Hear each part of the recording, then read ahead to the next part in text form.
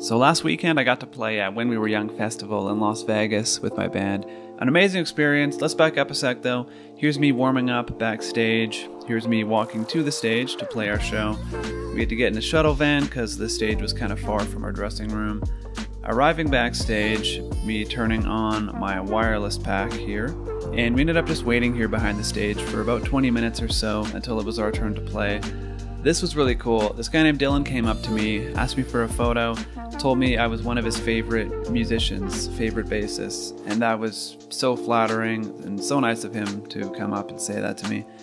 Here's me joining the pre-show huddle, walking up on stage, and finally playing the show. Such an amazing experience and an honor to be a part of this festival. Be sure to like and subscribe for more tour videos from me.